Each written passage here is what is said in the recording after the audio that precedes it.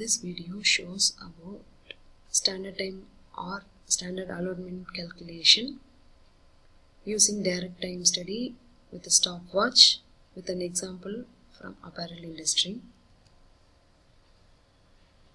Here collar and stitch operation done using single needle machine for the full sleeve shirt is shown here.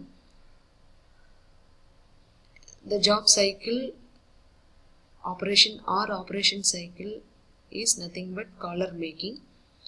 It is divided into 5 elements starting from pickup and first lines sewing to check and dispose.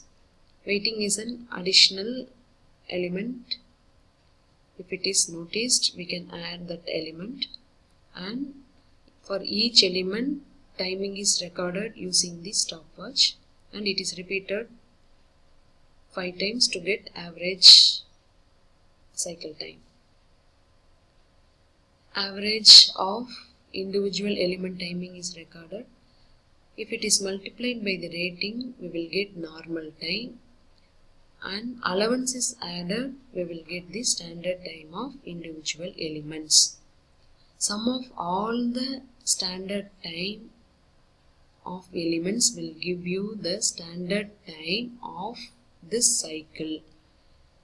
24.372 is the standard time of collar and stitch operation in terms of seconds, and 0.4062 in terms of minutes.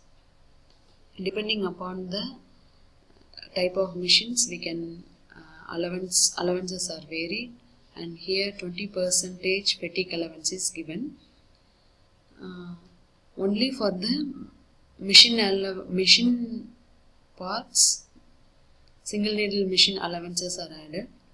For check and dispose and pickup operation, machine is not added, hence only 20% allowance is added.